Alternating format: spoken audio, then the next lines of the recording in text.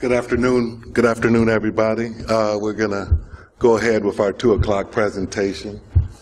And that speaker is going to be Steve Motts doing Excuse Me While I Burp. Steve's got 12 years of cybersecurity experience at least, 18 years of IT experience at least. I work with him, and I know he's a smart and passionate guy, and he'll tell you anything you want to know. Anything that you ask, he'll find an answer. And sometimes even when you don't ask, he'll give you an answer. But anyway, welcome Steve Motts, everybody.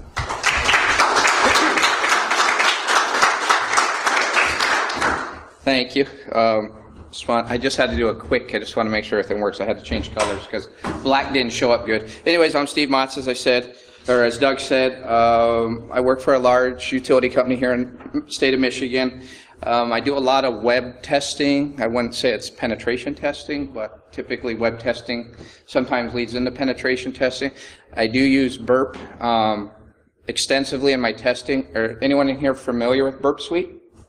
Yes, there's hands. That's good. So this might be a little overview for you. For those of you that don't know what BURP Suite is, it'll be a great presentation for you because you'll get to see the value both from a developer and as a security practitioner. I use as much as I can, and I also like to play with Christmas lights. And if you've ever seen lights to Christmas or lights to music, I like to mess around and do that kind of stuff. But disclaimer, what I'm going to say here obviously is of my own opinion, not my employer's, past or current. Obviously, the things I'm going to show you would be considered hacking. I don't advise you to do these on websites that you own or you don't own. And I would tell you, I'd advise, if you've never messed with the tool itself, that you'll stand up, and I have some slides in here and some examples of vulnerable web applications that you can use to test the tool before you move into your company or further. Like I said, just be careful using the tool. It can break stuff. So what's it talk about? Talks about BURP itself, the components that make up BURP, setup of it, methodology, how I use it. There is no right or wrong way to use BURP. If you've never used it, you'll see. If you have used it, people can use it in all different types and fashions. How you use BURP to find vulnerabilities. I'll do a demo walkthrough, as long as the demo gods are nice to me today, of just a couple examples, high level, of how you can use BURP to find web vulnerabilities. If I have time, I'll get into Extender, which is just an add-on piece of BURP, and how you can integrate it with tools such as SQL Map for doing SQL injection, things like this. So this is a little more technical talk than some of the previous ones. Some closing thoughts on where it can fit in your organization or even personally where you could use it. A few links, and then if I got time, question and answer. And at any time, if you got a question, go ahead and interrupt. So what is BURP? It's an interception proxy, but it's really a lot more than that. But the foundation of it is an interception proxy. And if you don't know what an interception proxy is, it simply is, it takes a request such as HTTP, and before it actually reaches the server, it allows you to intercept that request and manipulate that request for good or bad things. BURP is a platform for tools, so it's a bunch of tools. You'll see those here as I go through it. For performing security testing of web applications. Other products that fit in this scope are Fiddler. For developers, Fiddler's really big. And also Zap Proxy is very similar to BURP. I just happen to like BURP. If you like Zap Proxy, great. They both have their advantages and disadvantages. I'm just a BURP guy. It's really good at discovery and exploitation. In my opinion, very low false positives from what I've seen. I've been using the tool for a few years now. It's Java-based, so it works across numerous different OSs, whether it's Linux or Windows or whatever. So here's the components that actually make up BURP. Proxy, which is the core of BURP, that's where all your work is done and where you actually send requests from to these other components. Spider, repeater and sequencer, decoder, intruder, scanner, save and search. So what's nice about the tool, it's free for the most part. They do have a professional version. If you're a pen tester, you do a lot of web testing, I highly recommend buying the professional version. It's very cheap for what you get. It's $299 a year.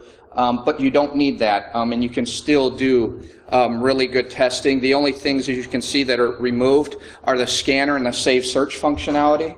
there's ways around you can save it. The scanner is really good. That's why I suggest if you're doing penetration testing that the scanner be included. And Intruder also, the reason it has a star on it, is in the free version they put limitation how fast Intruder can actually go after a website. In the professional version, that limitation is removed. So let's talk about proxy. I'm sure people know what it is, so I'm not going into it in depth, but essentially it just it inspects and modifies the traffic prior to it reaching the web server. Spider, just like you've heard, it's no different. Spidering a website, literally you can just point it at a website and it will spider the web application content and functionality. It automatically finds forms smart enough to understand, hey, do you want to put something in those forms for future? And for instance, if you're doing a pen test and the first page is a login page and you've been credentialed, you put those credentials in BURP. It's smart enough to use those credentials in the future to traverse through the other layers of the website. Repeater, which there's two big tools I use in here, and you'll see this here in a little bit, but Repeater and Intruder are the two main tools I use all the time in BURP. Repeater, it just allows you to manually modify a request or reissue an HTTP request and allow you to see real time what that manually modified page, what happened on the server side. Sequencer is testing session cookie and how often a session cookie might come up, i.e. the same name. Obviously, if you don't have a good session cookies, they're not sequenced very well. That's an avenue to get into a website, because obviously websites most of the time are cookie based for just keeping the session open. Components continue. Decoder, so this is built in. It just encodes data. Where this is useful is when you run across base64, gzip type things in web forms or submissions. You can easily pop this into decoder. It'll decode it and tell you this is what it is. I won't get into specifics, but as I was doing a test with a specific printer in question, they were actually doing base64 encoding on the fly. So when you actually type something, the password on the web form and you hit submit, they actually would base64 encode that password and send it back to the web server. BURP is smart enough to, with a little configuration, do that for you. Compare, so a visual difference between two items. Sometimes it's hard, like you'll make a submission on a web page and there's just so much HTML code you really can't tell if anything changed. There's a way to visually see the difference of the submission and the response. Intruder, so this is the meat and potatoes, in my opinion, of the value of BURP Suite. And essentially, this is automated, customized security. So what this allows you to do is once you find something of interest, it allows you to begin, in an automated fashion, manipulating that portion of the website or web page. And we'll get into this. Hopefully, like I said, I can demo Intruder and Repeater. Scanner, so this once again is part of the professional version. It can be manual or passive or an automated scan. It provides excellent vulnerability detection. The guys at Portswigger do a great job. I don't work for Portswigger, by the way. I just like the product. They do a great job of keeping this tool up to date. They're always adding add-ins along with the BAP user community. Minimal false positive in my use. I haven't found but maybe 2 false positives. And there's just a lot more that the scanner can do. It does generate HTML reporting for those that need to report to management of vulnerabilities found in their web application. So what's it take to run BURP? Not very much, to be honest with you. Browser your choice. I prefer Firefox when doing any testing in any web testing. 1, it has a bunch of plugins, but 2, proxy settings are not system-wide. It's for that specific instance that I'm testing. So it just gives me a lot of functionality to quickly pop in and out of BURP, and I'll get into that here in a second. All it really takes to run BURP, besides BURP, is setting your proxy to localhost 8080, and you're done. You can start using BURP. And as I sort of alluded to earlier, it's a cool tool just to run at home if you're doing nothing other than browsing the internet. You would be really shocked and surprised at all the different pieces of data that go from your browser to a website. Someone alluded to earlier about like a website and all the different links. It's shocking to see how many different links that you have no idea you're communicating to, but BURP in the background is catching all this communication. So it's just fun to actually watch, not even doing hacking, just watch. So you set the proxy, which would be your Firefox, and you're ready to start burping. That's all there is to it, and you're now officially a web hacker. No, I'm just kidding. It's not quite that easy. So what's the methodology used behind actually finding value in the tool? So there's a bunch of ways, like I said, for the people that have used BURP. You might not use it this way, or you might. So the first thing you do is set scope. Unless you're really just dinking around, you should always set scope. This way, if you accidentally run a scan or you do something malicious, it's pointed at that specific target only. Because what will happen, like I said, BURP will catch all communication. Even if you indirectly don't go to a link, it catches that. And if you don't set scope, what could happen is as you're testing, it might actually go to a web page or website that you didn't realize was happening. So always set scope, scan, and loop. Scan is in the professional scanner, but once again, it's not that easy. Because if it was, everyone would be using the tool and everyone would be finding vulnerabilities. So there's multiple methods. So these are some of the ones I use: Proxy, Spider. And Spider typically you're going to use if you're doing a pen test engagement on a website. The good thing about Spider, it'll give you a rough idea how many links, how many pages that you actually have to traverse. So then you can hand over a rough, estimate of cost. Proxy Repeater, this is more for developers and security, and I'll show you where it comes in. Just to test, like if you think a web form's working how you think it should work, you'd simply send that request to Repeater one time.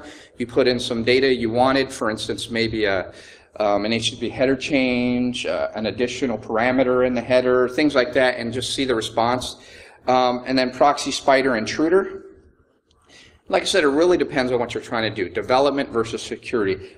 I use it more as a security tool. Developers, a few of them like to use this tool for doing development because it is giving you real-time feedback of potential errors, redirects that maybe you weren't expecting. I know a developer at our work that we use this tool to determine they were setting two identical cookies and had no idea that their code was sending two identical cookies.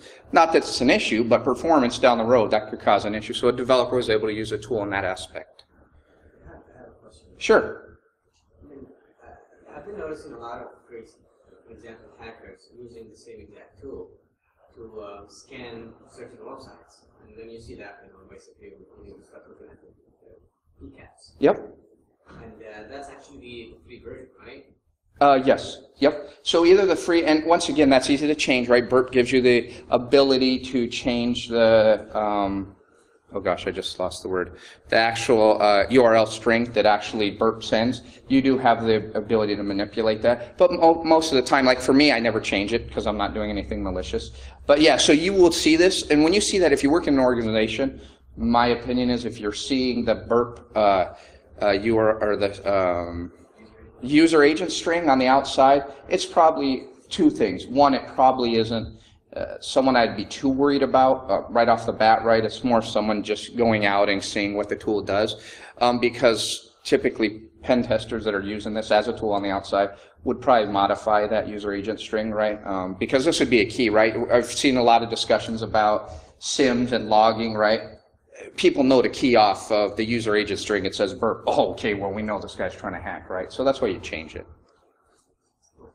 Yep. So methodology, manual. So you turn interception proxy off, and the reason is proxy will record everything. By default, BURP will automatically stop all requests until you forward it on.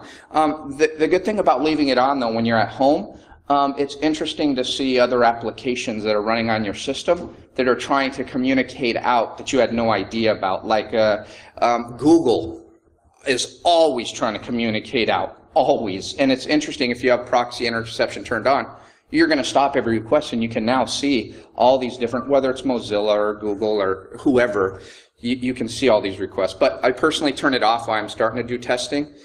You set the scope I alluded to earlier.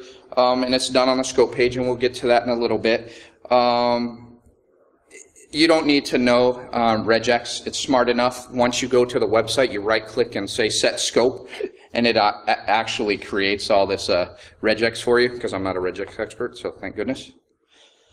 So manual investigation, you need to get to know your target. Well, how do you do that? You start clicking on all the links, right? Now, this can, depending on how you're trying to do the engagement, that may or may not work for you. You want to peruse all aspects of the site. Larger site, use Spider. Like, for instance, if your company is standing up a new website, you don't know what it's about, so Spider that thing and figure out all the different links and connectivity it might have to website. If you find something interesting, this is where you start to investigate. You either send it to repeat or intruder, and you passively scan. So once again, to passively scan, you have to have the professional version. But what it does is in the background, as you click through the sites and open forms, it has a plethora of known vulnerabilities in websites, whether it's cross-site scripting or HTTPS non-secure or session cookie non-secure. It does this passively, and it'll have a nice report at the end for you that you'll have something to at least start on and maybe further your engagement. So how do you find vulnerabilities? So using Repeater, you simply locate an interesting request. What's an interesting request? Have no idea. I mean, a static page could be an interesting request. If all you're trying to do is manipulate, for instance, let's just say it's abc.com, and there's nothing else on that page, but you go to abc.com/admin, right? And something might pop up. It's not that simple, but conceptually, you find something of interest. Typically, those are forms or input fields is what you're looking for, whether it's password or user, SQL injection, those kind of things. You send it to Repeater, and this is good for manual manipulation, and you'll see how I use it here. So, for instance, let's just say you want to do find users on a website. You might put in one user and it comes back, and then let's say it's presented another page. So let's say you actually find a valid user. Next thing is, and it's a reset page. It'll ask you some question. Well, now you have a valid user. You've done that without having to go back to the main web page within a browser and type all this. You're literally doing it from BURP and just resubmitting really quick. So it'll speed up the time of manually perusing a specific web page. And it also bypasses browser defensive measures. That's the other reason to use BURP. So URL encoding, for instance, and cross-site scripting filters. BURP, because it's sitting on the other side of the browser, you can bypass all of that, and you don't have to worry about those security measures. It is single request at a time. That's why I say if you're in some type of engagement, you're probably going to use this, a few times, and then you want to go to intruder to really get things going a little quicker. So this is Repeater. What's interesting about BURP, it's a smart tool in that it understands potential insertion points in a web form. And what you're seeing here, so the blue is an actual variable that BURP believes can be manipulated or at least changed. Now, you're allowed to change anything you want on this request, right? I mean, there's nothing that's going to prevent you. But it tries to help you along with giving you cookies, security type stuff, username, password fields, and it color codes those. And those are actually more important when we get to intruder, and I'll show you that in a second. Manipulate any part of the request, instantly see response. So here's intruder. It's scanning in an automation tool. So you select any part of the request to modify. For instance, on that previous screen, you saw a username password. What intruder allows you to do is, let's say you had a user list and you had a password list. You could actually automatically feed every instance of the variables in your user list along with the password list, and it would automatically just go after the website with that input. This is a good way to harvest both user accounts and potentially access, unauthorized access if you hit the right username password combination, which we'll get into. Brute force fuzzing. So this is good in the aspect if potentially there's an SQL injection capability, a cross-site scripting capability. So you'd simply put in, if there is an input form, you might put an uptick. Send it to intruder, see what the error response is from the website. If it's something that looks a little fishy, then maybe you got something, and you start digging a little farther. And you can create your own payloads, which is a very nice thing. If you have custom written scripts or data you'd like to dump, you know, for maybe file upload purposes. If you find a file upload vulnerability, you can use your own payloads. Multiple types of attacks in Intruder. So the first one is sniper. So this is just sending a single set of payloads is inserted into a single position in turn. So it literally would be, let's just say, a username field. You would turn on sniper, give it your username list, and it would just go after that particular variable or input field with your list. Battering ram is single set of payload, but it iterates through all the different portions that you set up on the web request. But it's the same data. And it's typically used when there's a web page where multiple fields exist, and it's the same data. Pitchfork is where you can send multiple different payload sets simultaneously. Okay, I didn't know that. Useful when you're doing somewhat related, but not exact. A perfect example of this would be maybe a username and that also has an employee ID tied to it, or some type of ID like Steve and my ID is 1. That's where you would use Pitchfork. And then cluster bomb is multiple payload sets that are tried simultaneously, and it iterates through every single one. To be honest with you, these are the two I use the most. They just make the they seem to have the best bang for the buck, and for the type of testing I do, these two work the best for me. Yes, sir? Which one of those would you use if you're enumerating something? Like, I mean, can you say, like, I want to try this range? Yes, you can. And it depending on the web form and how many input fields, I would use sniper. If it was a single input field and I was trying to enumerate users, for instance, I would use sniper and I would point it right at that particular web form. If it was a login page, I would use cluster bomb. And the first payload would be usernames, and the second payload would be passwords, and each one would be set to the appropriate input field. So for usernames, do you have to have a list, or can you just say brute force? It does have some capability internal for simple lists, okay. But what's nice, it can integrate into like some other tools that have, like John the Ripper has a ton of passwords. You can integrate that, load that list right into here, and it'll use a John the Ripper list, for instance, for passwords. User list, same thing. If you have your preferred tool, you could input that list as well. I've actually just thought about creating integration from BURP into Cool to do potential username type, username password guessing off websites. So it's something to look through. So we're going to go through a walkthrough really quick to show you actually the tool in use and how you might use it if everything works. I'm praying it works. So the setup here is really simple. I have vulnerable website, multiple vulnerable websites. If you're not familiar with OWASP, they actually create a VM that's just full of like WebGoat and damn vulnerable web app and Multigo or Multitude and just a plethora of others. So what I got here is my favorite Firefox. I'm logged into WebGoat. First thing you're going to do, I use Foxy Proxy. If you don't use it, it's pretty cool too for doing this kind of stuff. I'm going to turn BURP on. So now I'm telling it to use BURP for everything it does. Go back over to BURP. A couple things too that are nice about BURP. As you actually hit something or BURP sees something, it starts to color code stuff. So a common thing I do all the time is forget that I have interception on, and I submit a request and nothing happens. Like, what is going on? And by this I could tell, just because the orange thing or the orange intercept, it's orange, it tells me that it's intercepted my packet. So I'm like, oh, that's why the request isn't getting there. So it's just helpful hints. I'm going to turn intercept off for now. Go back to the website. And this is very rudimentary type examples that I'm showing you, but it just gives you an idea, the capability of the actual tool.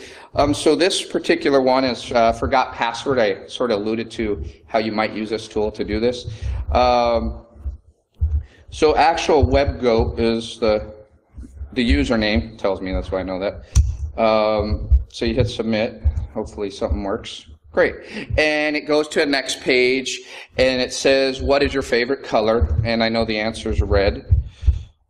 So I hit that, and boom, there's my password, right? But now let's go back to BURP and show you what it's actually seeing. So it keeps all history of all transactions. So the first thing you'll see, and if you notice right away, I haven't even messed with my browser, I just turned it on, but you could see how many sites that I didn't go to that have already tried to go, you know, safe browsing, which is Google, snippets, Mozilla. So these things are always communicating. You have no idea, right? Unless you're running one of these, you'd have no idea the type of data that's going out or how it's working. Geolocation, they want to know where I'm at right now. So we actually find the request. So you can see here it says forgot password. And there's my username, hit the submit button, so on and so forth.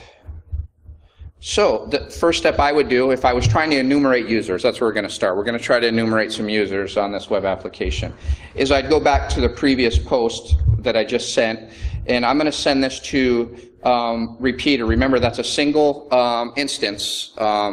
So what's going to happen, I'm going to submit something, real time I'm going to show the action that was done. So if I move over to repeater, here's the web page with the thing, or with my submission. So what I'm going to do, and you can type anywhere in here, and since I'm doing user enumeration, I want to try, so we'll just try a basic root, just see. So if I hit go, there's the return. Well, there's a lot of data on there, and how do I know if that was an actual user? So one thing I typically do when I go back and I see the web page, if I go back here, and that was WebGo. So I see if I actually know a user, something pops up that tells me that I was successful. So I'm going to just copy this right here because I know that if I found a legitimate user, this screen with this verbiage should pop up. So I'm going to come back over to repeater. I'm going to simply type that or paste it into here. Hopefully. Okay, not in that box though. We don't want that one. Not this one. All right. And 0 matches. So I didn't find. So root wasn't a valid user. So let's try admin. Oops, don't hit enter though, because when you start messing with stuff like that, it'll go here way. So all of a sudden you can see down here in the corner, I was searching for this to see if I had a match, and sure enough, one match. It's a little hard to see, but it came up in orange. So right there, I know because that variable is displayed that I have enumerated a user.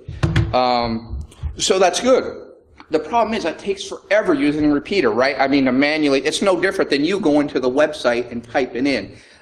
So here's what I would do. Now that I know how to enumerate users, I would get a list together and I would send that to repeater. But at the same time, now I want to move on to a next step. Since I found a particular user that is of interest to me, usually admin, root, or good accounts that you want to go after, I know that admin is a valid account. So I'd go back over to my web page and I would type in red because we know that's the answer to this guy's. I'd hit submit, and you know if you get his question right, you should see this screen which says, what is your favorite color type of thing. So I'm just going to copy this.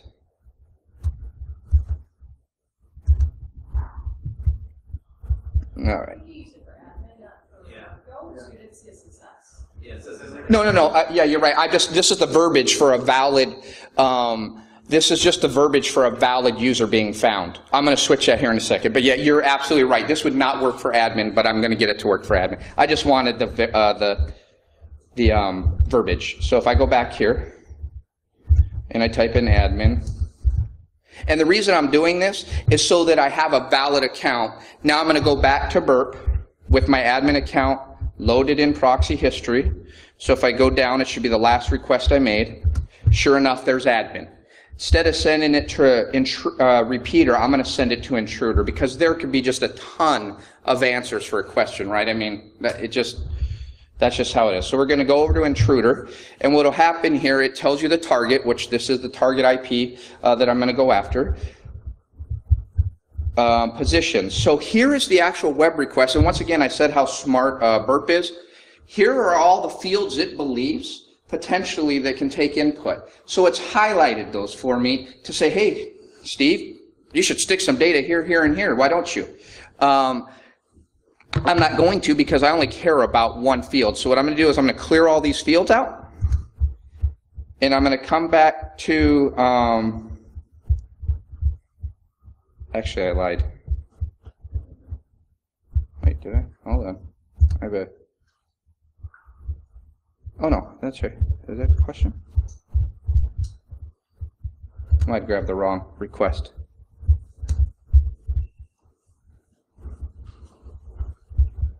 Oh, that's the right one. Why am I not seeing it? Hold on. I don't know if I captured that. What's that?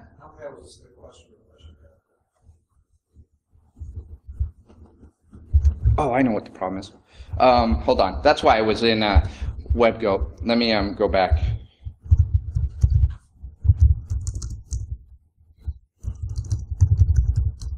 Oops.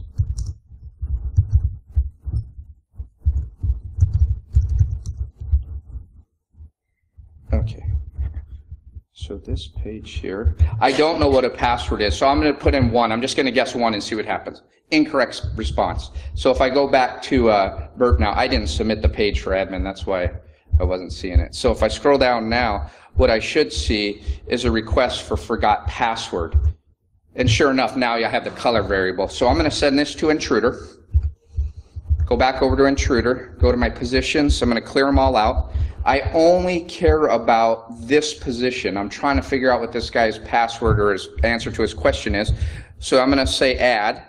And what that does, it adds a variable, just puts $1. You can put whatever you want in there. I'm now going to go to payloads. I select sniper as my attack. Remember, I use sniper or cluster bomb. Since this is a specific one piece of information form, I want to use sniper. I'm going to go to my payloads. I'm going to actually load a list that I created before this that is just simply a list that has colors in it. Obviously, you could expand that to whatever you want. I'm going to come down here for options to save me time. So what this grep match does, if there was specific verbiage you were looking for that you knew, because what happens, you could submit thousands, tens of thousands of these at one time, and going through that data would be really hard. So you need a visual cue when you're doing this much testing that, hey, there's something I hit. So inside of grep,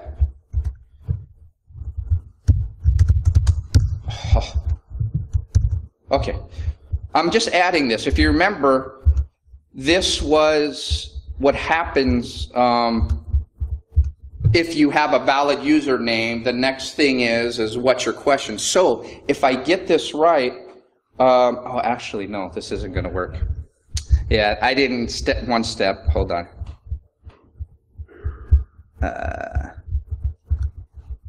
What I really want to see is this. Red. All right. So if you find a valid answer to a question, what's displayed is for security purposes. So that's what I actually want to add into here.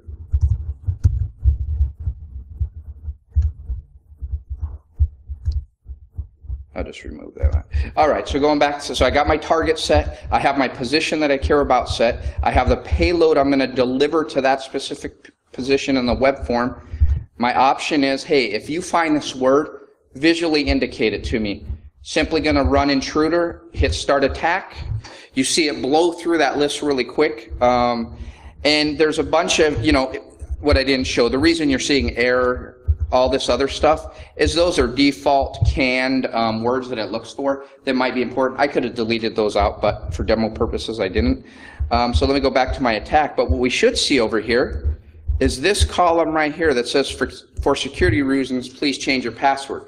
That's what I am looking for. And you could see just visually really quick that I must have found the answer to the question, because it found that in a return in one of the requests. So if I go back over to the actual request, which I think was green.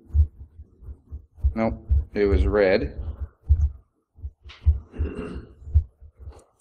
And I scroll down here, we should see a password in here somewhere as my assumption. Why am I not seeing it? Oh, yeah, thank you.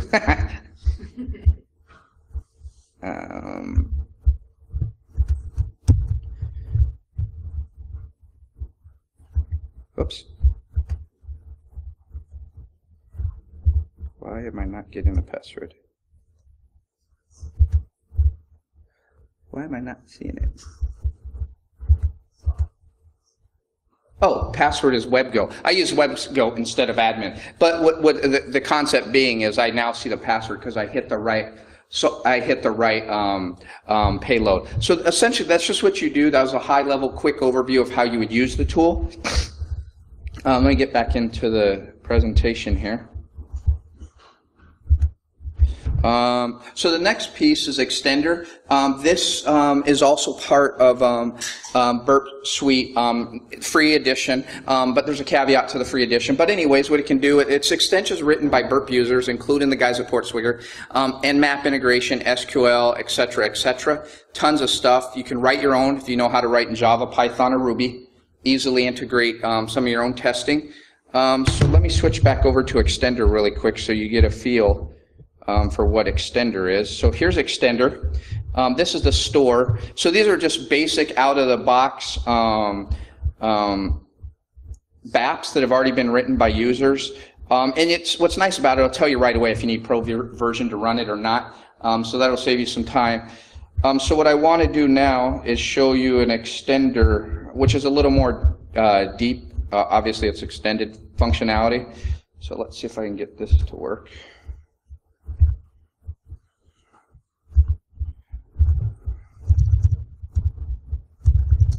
If I remember the password.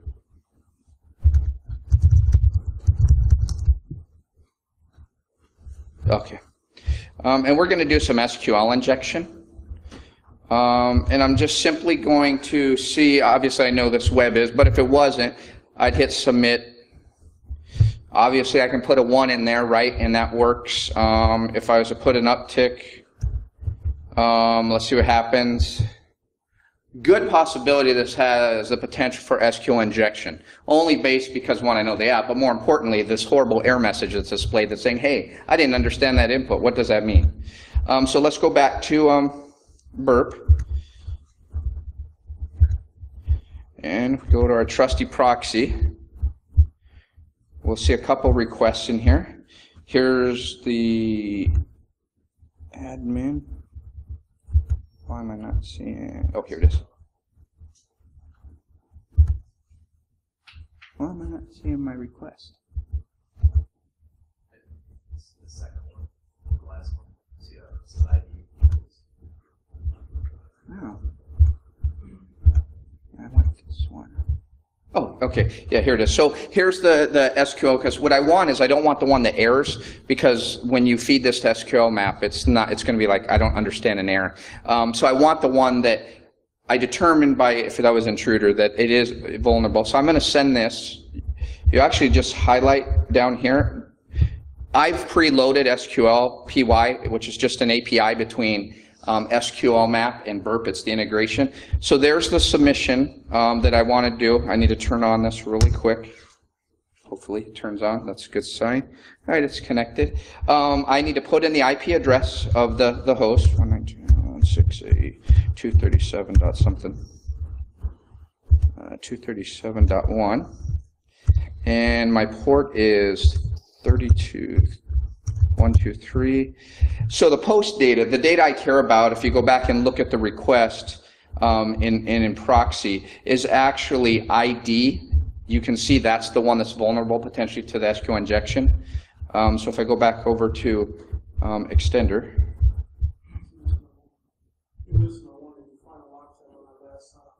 What's that? Oh, thank you. Thank you. So 1, and then the data. Sorry, it's not Tuesday. Oh, thanks.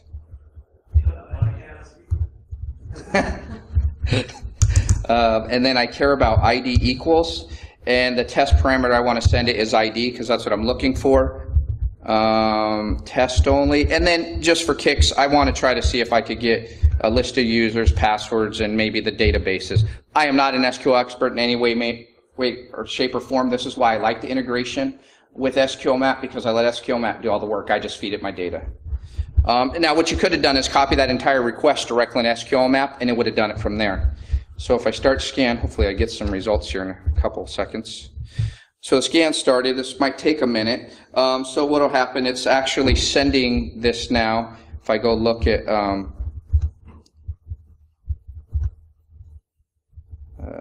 extender, why am I not seeing the output? So if we look here in the output, I'm not seeing nothing. Oh, it's not highlighted. There you go. So here's the actual commands being sent. So you can see my request, right? Here's the actual SQL map creation by the tool. Here's the data it's sending it. It's working its way through, and you can see it's already done. And down here it tells me SQL vulnerabilities were found for tasks. So it's telling me, hey, you got vulnerabilities. The reason this particular tool requires professional is because it uses scanner to report out on the findings. And if I come down here, if I go to SQLi, come down here, it tells you the exact parameters, the actual SQL statements that were used to find the injection, and here's the enumerated data. It was able to find one user, and it found 2 different databases. So that's just a quick high level of how you can integrate other platforms or tool sets into this to help you do web assessment and testing. All right. This is the stuff I just showed you. Another example where I was able to pop the actual user accounts out of past WD. So clothing thoughts, free version, great for developers. Integrate into development process, your security development lifecycle. Execute tests, like I said, it's one-offs. It's great for developers to run quick tests against their web apps to catch the whole low-hanging fruit. Professional versions for security professionals because of the scanner, because of the safe search, and it will also help you determine the complexity or a scope of an engagement, so that you can then, give a ballpark estimate if you are a pen tester, how much it might cost. Some links, too, I would just like to call out really quick. If you've never messed with Samurai WTF, it's made by the guys from Secure Ideas. It's an entire Linux platform built for web penetration testing. Includes BURP, Zap proxy, web scarab, everything you need. And the last one is made by Aman Hardikar. It is a full listing of all the different both websites and downloadable apps you can use that are vulnerable to thousands of different things. Highly recommend it. Sans actually gives away a free poster. If you know who Sans are, you can get a poster from them. Absolutely free. And with that, any questions? Are these actually PowerPoint slides uploaded somewhere? The great question, is there anyone here at this conference that can answer that? I will have to get you that answer because I have no idea. I see it's on video, but I don't know if you can actually, I have no problem giving you the slides. If you want to give me your email, I'll be more than happy to send you the slides. I have no issue. I have a question. Sure. Do you know anybody actually using this tool to do malware analysis? No, that I don't. It would be difficult in the aspect that it's not capturing full packets, right? It's only capturing HTTPS requests or anything going to port 8080. Now, you can set it up to listen on other ports, but it truly is only there to really inspect HTTPS, HTTP traffic. Any other questions? Great, I finished in time. Thanks, everyone, for your time. I appreciate it.